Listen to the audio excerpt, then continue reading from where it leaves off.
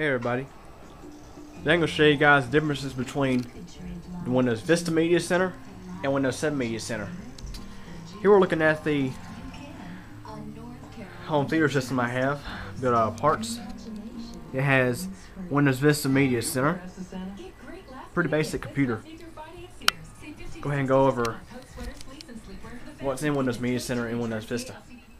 Now let's go ahead and access the main menu of Windows Media Center. Well, first thing I want to say is Windows Vista Media Center is basically a more beefed up version of what came in Windows XP Media Center 05. It's highly similar, the menus are similar, just better graphics more or less. Now let's go ahead and go through Windows Vista Media Center. Here for the TV tab we have Netflix. This is a new addition that Windows XP did not have. We have recorded TV, live TV, guide, movies guide, internet TV, which this component here is a new addition to Windows Media Center. It was introduced in Windows Vista. XP did not have it. We have the option to play DVD and the option to do a search. We're down here to the Sports tab, which I'm not exactly sure what XP has in terms of this. I'm sure there's probably some newer updates from XP to Vista. We have an online media tab, not exactly sure if XP has this or not. We have a program library and an option to explore online. For tasks we have our settings, shutdown, burn CD/DVD, sync, add extender, and media only modes. Not exactly sure if Windows XP has extender support or not. It's been a while since I used it. But we do have the same typical settings for Windows XP. Basically the menus are highly similar from XP to Vista and Windows 7.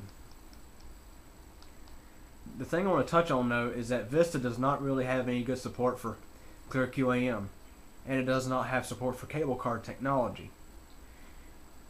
Vista is basically, like I said before, it's a slightly beefed up version of Windows XP Media Center 05. Now let's move on to Windows 7. Now I'm going to look at the Q Computer Mid-Tower Deluxe Black Max Edition. It has Windows 7 Professional, 32-bit, and we're going to go ahead and enter Media Center. So we can do a little comparison here.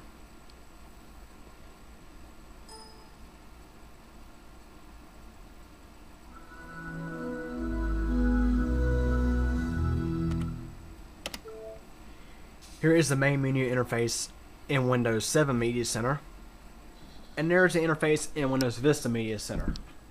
Let me go ahead and stop the live TV so I can get a better comparison here.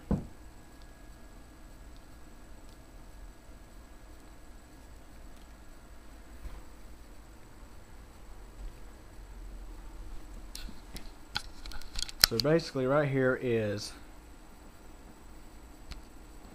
the Vista main menu. Get a better look here on this television. And here is the main menu in Windows 7. Notice here, the way to design Windows 7 Media Center is to look somewhat like the Zoom MP3 player. Here is the TV tab. We have recorded TV, which I can't use the remote on this computer. I have to use a keyboard. We have the guide, internet TV, live TV, which is improved, and we have search, so it's similar to Windows Vista. Had the sports tab, which is on now, on later, scores, players, leagues, same stuff. Tasks is basically similar too. We have shutdown, settings, learn more, this is new, burn CD or DVD, sync, add extender, and media only. Now we have extras, which is extras library, and extras gallery. And on Windows Vista it's called online media. There's a change. Pictures and videos, we have picture library, play favorites, and video library. Music, we have music library, play favorites, radio, and search. Back to Vista, let's look at that music tab. We have more music, music library, play all, radio, and search.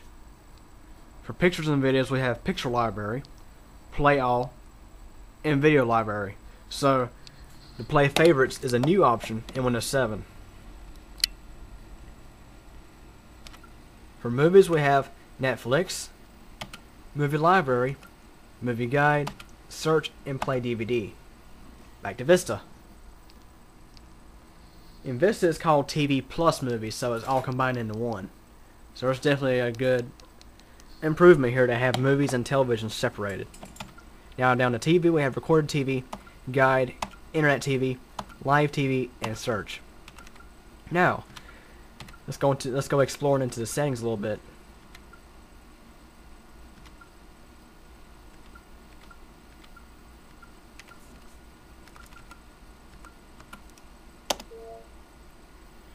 In Windows 7, we have support for Clear QAM.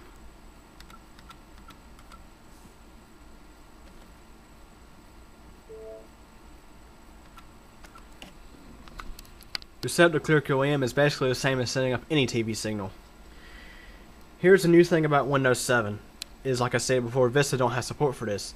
Windows 7 has support for cable card technology. Seeing that tuners are now evolving with cable card technology, Windows 7 has an option called Digital Cable Advisor. You basically run this tool and evaluate your computer whether it's compatible or not. And once it passes, you can use cable card technology, which is like with Time Warner, you have digital cable. You can get the advanced features that you normally wouldn't be able to get with like Windows Vista. We have some other stuff here.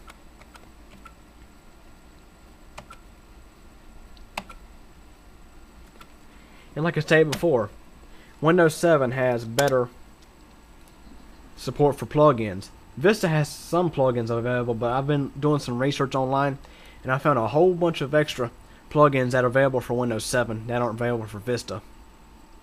So all in all, they're basically similar, but Windows 7 is more up to date in terms of its technology and capabilities. So basic thing what I'm getting at here is if you have Windows Vista on your media center, it's definitely a good idea to upgrade to Windows 7. Not to mention that Windows 7 Media Center basically has the TV pack already installed, which is highly difficult to get into Vista. Windows 7 has the new .wtv format, which Vista is not compatible with. And I think WTV files don't take up as much space as DVR-MS files. That's just my opinion. Anyways, there's my quick opinions on Vista Media Center versus Windows 7 Media Center. Have any questions or comments or anything to add on? Feel free to comment.